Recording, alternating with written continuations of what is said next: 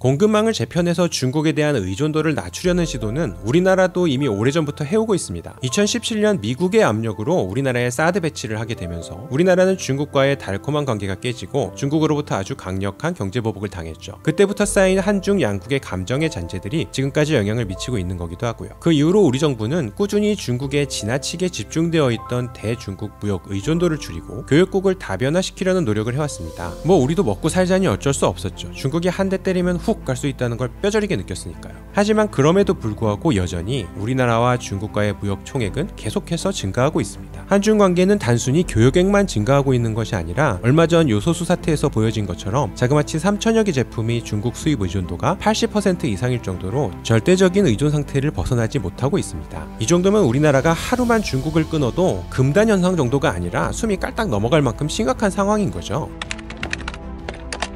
미국과 중국이 서로 머리끄댕이를 쥐어잡고 싸우는 와중에 미국이 동맹국들을 동원해 중국을 포위하는 것은 물론 미국 입장에서는 좋은 전략일 수 있습니다. 하지만 그건 미국 입장일 뿐이고요. 돌려 말하면 미중 양국 모두 누구 하나 상대를 압도하지 못하고 있다는 반증인 것이죠.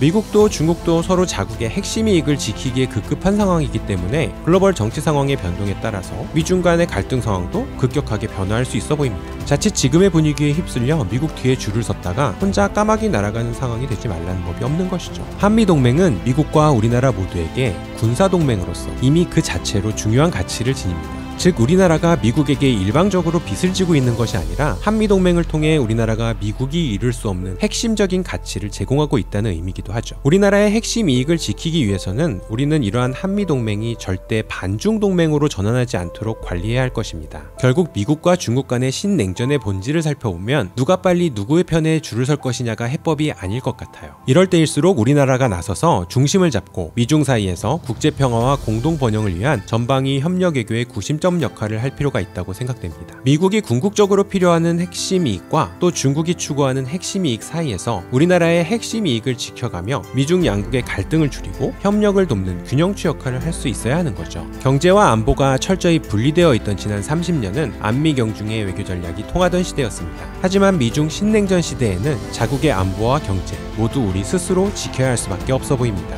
안보 분야는 자주국방을 통해 우리나라의 군사력이 미국과 중국 모두 함부로 대하지 못하는 수준까지 끌어올려야 할 것입니다.